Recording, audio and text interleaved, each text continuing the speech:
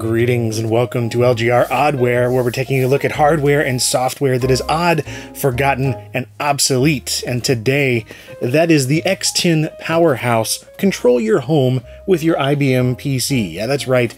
This is home automation 1980s style. This selection of components and software is supposed to let you use your MS-DOS-based computer and turn it into a control center for all sorts of devices around your house, most notably lights in the case of this particular set of stuff. But it's not going to stop there. We're going to go also to the 90s with this HAL 2000 home automated living thing, which is it's like the same idea as the X10. In fact, it uses some of the X10 hardware, but the software is voice controlled and is sort of an AI assistant for your home. Yeah, does that sound familiar? Well, they were doing this in the 90s, so Google Home and Alexa, you can eat your heart out, because we're going back in time to do home automation Oddware style. Let's take a look at the X10. So this is the X10 Powerhouse #1 in home control for your IBM PC. Well, this is just one of many X10 products, though. These were actually introduced in 1975 by Pico Electronics of Glenrothes, Scotland. And before the X10, they were making single-chip calculator processing units in conjunction with General Instrument, powering machines such as the Royal Digital 3. And actually, they do make the claim of this being the very first microprocessor, but that is very much debatable and is perhaps a topic for another video or two in the future. But onto the X10 though, which was so named for being their 10th project after 8 integrated circuit projects like those for General Instrument, and the 9th being the Accutrack 4000 remote-controlled turntable. And so it was just a logical progression to go from, hey, we can do remote-controlled programmable turntables, so why not just control and program everything else in the house? And so the X10 was born.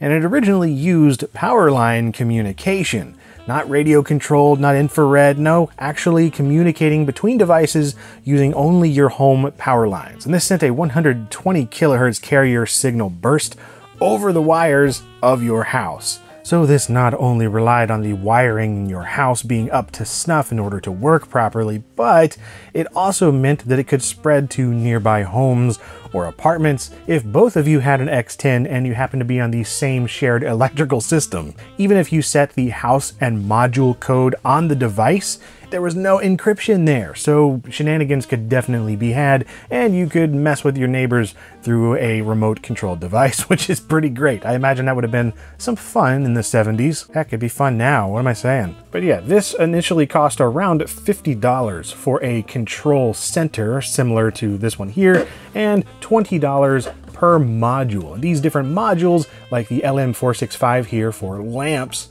would plug into different devices of different power requirements and then connect through the power lines to the main control center module. And it's worth noting that these weren't just sold as the X10 Powerhouse, they were also sold as the plug-in power home automation system through Radio Shack, starting in 1979. Although this is a much later model, of course, but yes, the same basic idea anyway. The computer interfaces, though, actually started showing up in 1983 for the ill-fated Mattel Aquarius. That didn't last long. The Aquarius was killed, and then, of course, the project was killed. So there were other ones being developed for other computers instead. Radio Shack had one going for the TRS-80 color computer, of course. And then it was shortly followed up for other computer systems like the Apple II, the Commodore 64, MS-DOS-based PCs, etc. And in case you're curious, X10 is actually still around making home automation stuff today, with the cheaper ones being very similar to the old school devices we'll be looking at here, and of course newer ones that work with smartphones and all that kind of Wi-Fi nonsense that absolutely everyone is doing and is honestly a little bit boring at this point. So that's why we'll be taking a look at the old school versions like this one, because I think that it is far more interesting and unusual Oddware type of thing. A viewer named Kenneth from Texas actually sent me this along with some of the other Powerhouse devices we'll be looking at here. And this right here is an original receipt for an X10 Powerhouse IBM PC computer kit like we'll be looking at here in a moment. And you can actually see that it is $19.90 in 1986 is when this was bought. Granted, this is only for the main unit for serial connections, and it doesn't actually come with the modules to plug in your lamps and whatnot. Speaking of those modules, you can see right there some of the different ones that you could get for this. Appliances, lamps, a mini controller, so you don't have to plug it into your PC necessarily, and then a wall switch module for controlling your light switches. This particular model, the CP290, can be left connected to the computer for instantaneous control of up to 256 differently coded X10 modules, but in either case does not tie the computer up. It's like having software which runs in the background. Well, let's just open this up. I'm very curious what's inside. Well, there we have a cable, and we got some really nastiness. That's a lot more gross than I thought it would be. And let's see, we have some software. A Powerhouse SC IBM version 1.0. All right, we have it on a 360K disc here. Why 4 manuals? Yes, why 4 art thou manuals? This nasty thing, I gotta clean this up before we do anything else. Ugh, it feels like old cheese and cigarettes.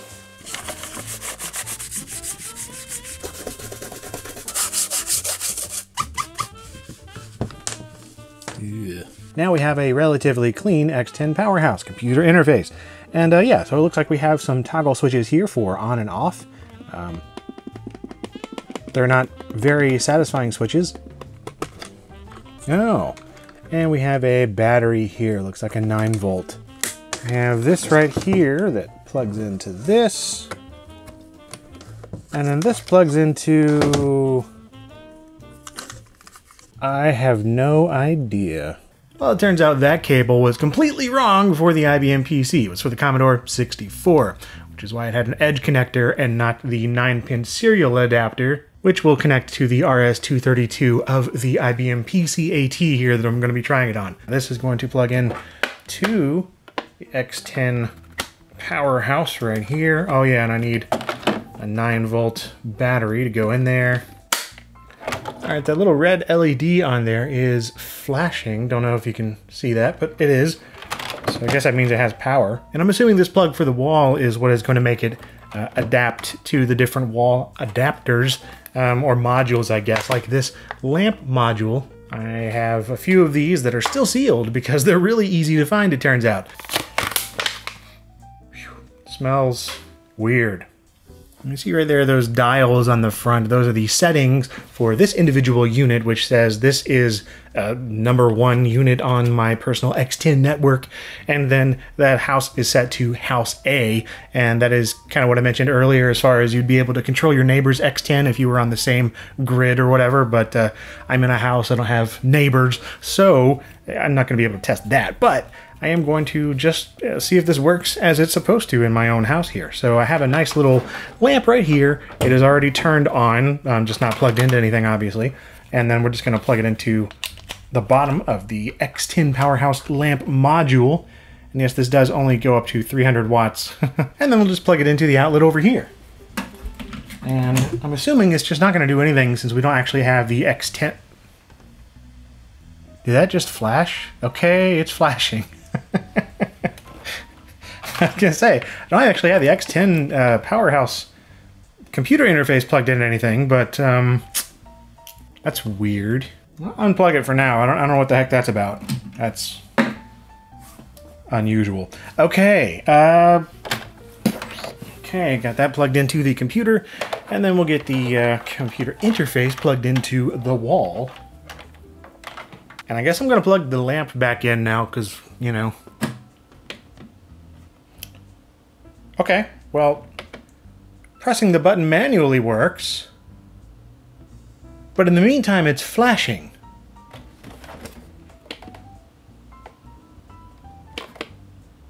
Yeah.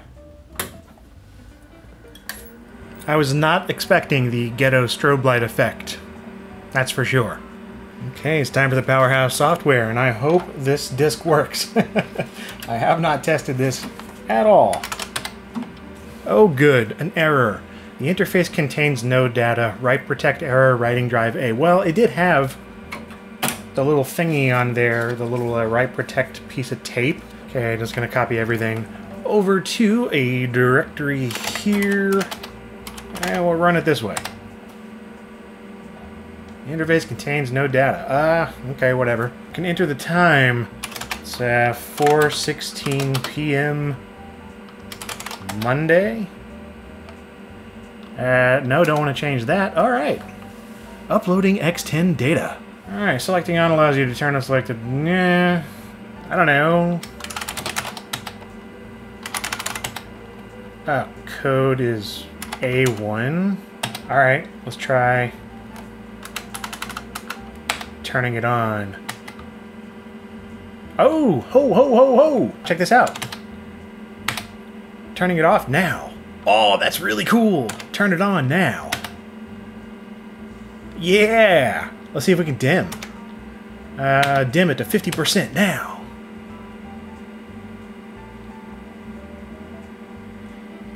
Okay. Well, that's interesting. let's put that back. Turn it off, it hurts. That might be because I have an LED bulb in there, and it might not just know. Let me see if I have an incandescent. Check it out. I do. I hope it's still, like, valid. So this one doesn't seem to be flashing. I'm assuming that flashing weirdness was just because it was an LED, which obviously didn't exist when the software and hardware was made. Alright, well, let's see. Yeah, it just turns it on and then turns it off. It doesn't seem to be dimming it either. Maybe that's just because of the type of lamp. Oh, no, no, it is dimming. Dude, incandescent is the key. Let's put it back up. Oh, that's so cool. Look, my IBM is controlling my house through the power lines and serial cables and connections, and wow, dude, this is pretty awesome. So yeah, you can definitely choose when these things are going to do their thing, and the idea is that you don't have to have the software on to have it do its thing. Like, let's say, and I'm gonna have it come on at 4:27, and so I've programmed it to do that. And 4:27, it should come on by itself, even if the software isn't going, because it's supposed to send like a signal to the box.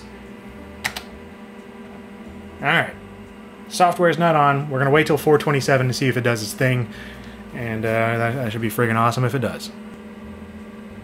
Ah, I did it! Oh, it did it! And so I should be able to control it. Yeah, I can control it manually using the box. That is awesome. Wow, this is the most useful Oddware probably ever. It's not really even Oddware because it is still an effective thing. It's just, it's hugely obsolete. There's way better systems to do this, but I mean, it still does exactly what it's supposed to do if you have the hardware. That is so cool. Well, now I'm really excited to check out another version of this thing. So that was the 80s MS-DOS side of things for the X10, but what about the 90s? Well, say hello to the creatively named HAL 2000, not to be confused with the HAL 9000. Set the thermostat to 68 degrees. I'm afraid I can't do that, Dave. So this one is a voice-controlled version of the X10. And really the hardware is pretty much the same. It's just all about the software in this case that is able to be run on Windows 95. Yes. Important to read this. Your HAL 2000 software is a living product. What the heck? Just go to the website and download new release. Well, this is just saying that the thing gets patched. Doesn't mean it's alive. Let's see, here's a quick start guide. Install it, load it, test it, run it. Sounds like a Daft Punk song. And here's all the goodies. That is a rather pleasing looking CD-ROM, I gotta say. Look at that. Holy crap, and it's gold on the back too. Fancy. So it comes with another one of these lamp modules here. It's the exact same thing, really. As far as I know, nothing really changed. And it connects via what appears to be RJ11. So that's probably what this is. And then we just, I guess, plug that right in here. And yeah, we got a serial interface and Windows software. So yeah, let's control the house with my voice. So the setup process for this is pretty much exactly the same as what we just did. We plugged in the serial cable to the computer, and then that, of course, goes to the wall wart thingy, and the other connector goes to the lamp module, and that goes to this lamp, which is what we're going to be trying to control here using HAL 2000. And then we also have a microphone here, which is going to allow us to do all of this stuff with voice activation. So it does... What the heck? This is copyrighted material. To register, you must contact them at the phone number. Oh my goodness. Ancient DRM can go and suck it. So look at all these things that it can control. I mean, it's pretty impressive for, you know, the late 90s. I mean, I guess. I don't know. I never really looked into this kind of thing back then. We have HVAC, infrared, internet, a personal assistant, some security options, various household sensors, your computer system settings, telephone, voice recognition, a weather station, and of course your X10 things, which allows you to control pretty much the power of anything in your house if you have it connected to the appropriate module. And then if we go over here, we should be able to go into the system data and check out all these other things. You got macros, a Rolodex, a selection of various customizable devices, schedules, different sensors, conditions with rules and things like that for the actions it can do, and it'll do reminders and timers and all sorts of things, man. It's pretty much Google Home or Alexa back in the day. It's pretty awesome. So in the devices here, we can add a device such as the X10 we have connected. So I'm going to do location, desk, and then the device lamp. So that is doing desk lamp from the X10 interface we have connected. A1 is the house and unit code because that's default. And then these are the different types of options. It's pretty much all the same stuff, really, that that the DOS one did. So we can click this to test, and there's our light. Click that to turn it off. So that's fine. There's an LED bulb in there, so I'm sure it's going to do the same weird blinky thing. So we're not even going to bother with the dimming. You can add it to different groups. For instance, you could associate a front porch light with the group outdoor. So when you turn off outdoor lights, the front porch light is among the devices affected. That's pretty rad. But yeah, we're just going to add that. And now at this point, we should be able to activate commands through the microphone. I'm just going to hold it up to myself here. And computer. Yes. Oh, hi. I have opened the Rolodex. Why did it open the Rolodex? Close the Rolodex. I have closed the Rolodex. Turn on the desk lamp. I have turned on this lamp. That is so cool. Turn off the desk lamp. In 7 minutes, turn off the desk lamp. No. Cancelled. Turn off the desk lamp now. I have turned off desk lamp. What is the meaning of life? Oh. Well, anyway, thanks for all the help, Hal. You've been a blast. Monday, Friday, Wednesday, Friday at 12 p.m. Turn on desk lamp.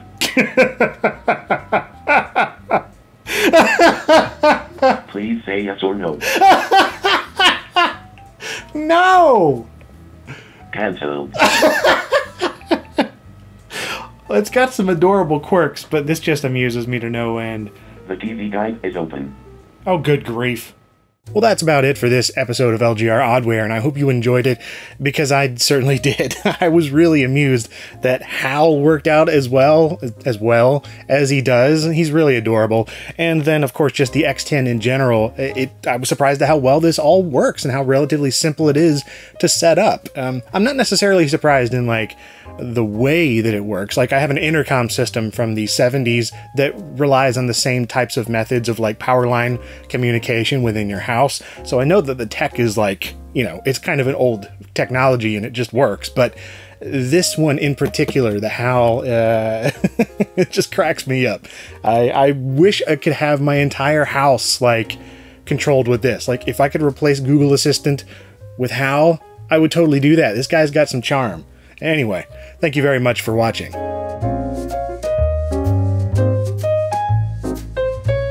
And if you enjoyed this episode of LGR, then perhaps you'd like to see some of my others. There are Oddware episodes every so often, as well as all sorts of explorations of hardware and software and tech stories and games and whatnot. And once again, thank you very much for watching.